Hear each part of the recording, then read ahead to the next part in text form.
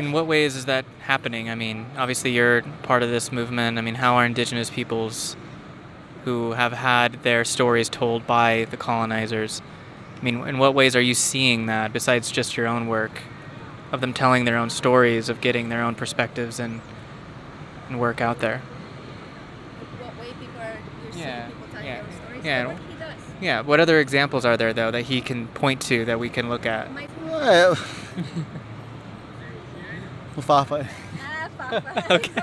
É, nós... There are people that truly get involved. A lot of media groups getting involved. Independent media. There's us at Farpa that work with this question of human rights. And there's a point that is very interesting, which I think has to be said. And many people, they can't just say, but you have to see. There is also the indigenous peoples telling their own stories. So I'm there as an ally in this struggle, understanding myself as white, understanding my condition, and aligning myself with the struggle of indigenous peoples. But there are also a lot of media groups that are indigenous, and they have a fantastic work. There is a filmmaker, great filmmaker, a friend of mine, Kamikia. He's an indigenous filmmaker, which he narrates his own story through documentaries, through videos and clips, and so on. There are other processes that came before. For example, videos from the communities, in the communities that tell the stories of the actual indigenous peoples. This is also for me a place that's very interesting. I learn a lot more when I see them telling their own stories. And as an ally, I can contribute in some way to that struggle. But the tendency that I think not only in the indigenous movement, but any resistance movement, is that people tell their own stories.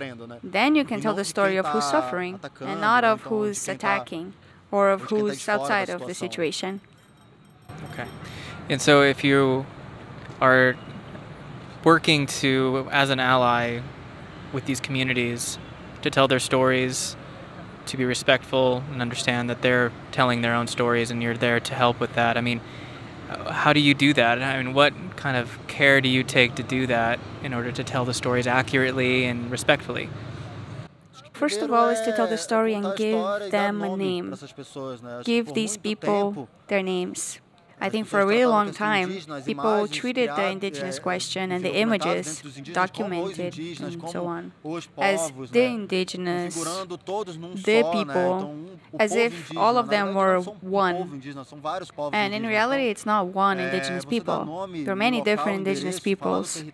So to give them names and a place, an address, and talk about the territory of each peoples, that's already the basic, the fundamentals, which in reality is very important for them and for us, to give these people names.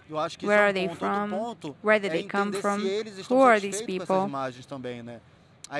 Another aspect is to understand if they are satisfied with these images. The idea is to make an exchange. When I go inside an indigenous territory or some community or some indigenous peoples, they call me to their homes. Their indigenous territory is a home. It's their home. If I go inside their home space of where they live, their comfort, I have to have the maximum of respect in how to also tell these stories. It's the care I've been taking throughout the years of my work, which in reality isn't something forced. It's something I comprehend as honest.